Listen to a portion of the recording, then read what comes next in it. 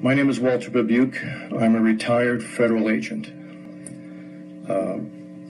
This 5G rollout is not a rollout, it's a deployment. And I say that because the 5G has been described in the media as a weapon system.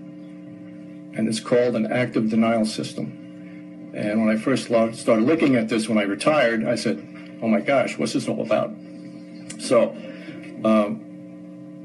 your cell phones work on a 2.4 to 4 to 6 gigahertz range in the spectrum. This 5G is going to be exponentially larger and is getting closer and closer to the visible wave spectrum, and gamma rays and X-rays, which, as we all know, you don't want to stand in front of an X-ray machine 24/7, and that's what those cell towers are going to do.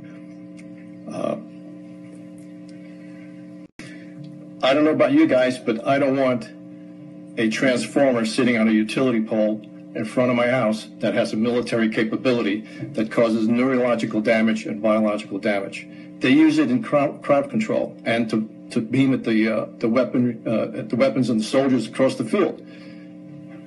So would you want that on the utility pole in front of your house? No, I don't think so. Now, Israel has banned 5G in their schools and wireless. France is banning 5G wireless and Wi-Fi in their schools. The city of San Francisco is being sued by Verizon because San Francisco says, we don't want that stuff around. The city of Santa Rosa is taking steps to ban 5G. The state of Hawaii, according to media reports, is trying to ban 5G. So I think that we all have a solemn duty to protect our family and our children, and all the reports I've read say that it really, really impacts children. And some of the reports that I've read are hair-raising. They say that in 3 generations, 1 out of 8 children will have DNA and reproductive damage. I'm sorry, 1 out of 8 children will not have DNA and reproductive damage, which means 7 out of 8 children born will have sufficient damage to the DNA to be unhealthy.